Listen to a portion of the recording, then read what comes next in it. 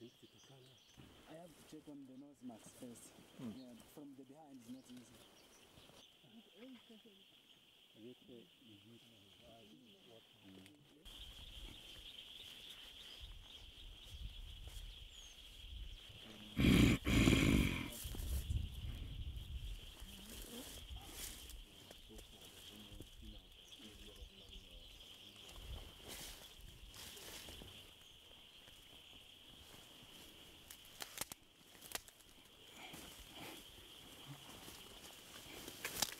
This family in total there are 18 gorillas, and this one is acting as a leader, while he is too young because his grand brother is not strong due to has been caught in a trap, lost the hand, so it's not performing well. That's why this one is lucky to cover.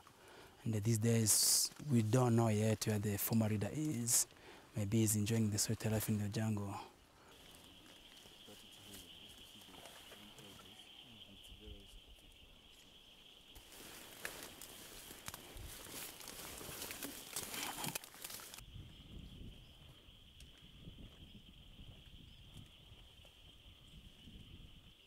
It's wonderful how the community are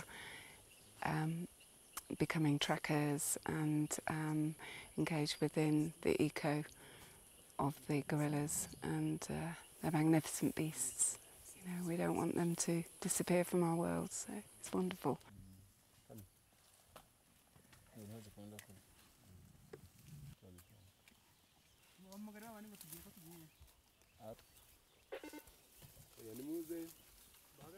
Minister presided over the high-level forum, whose target audience was.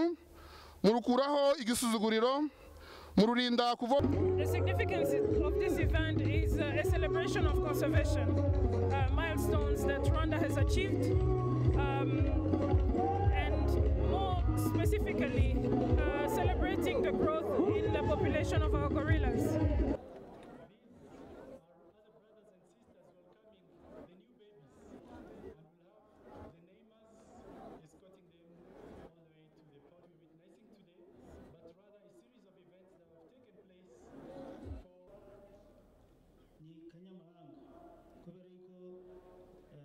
Today, Madam Kiesling would like to welcome Nkunga into the Amahoro gorilla family.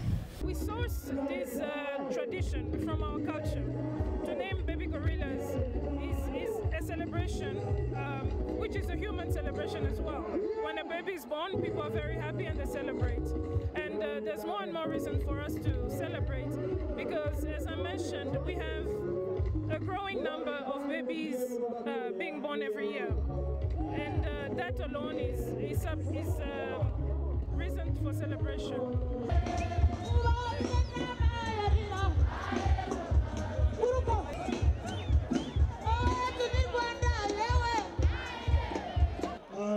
Rwanda ni rwiza kandi ruraberewe.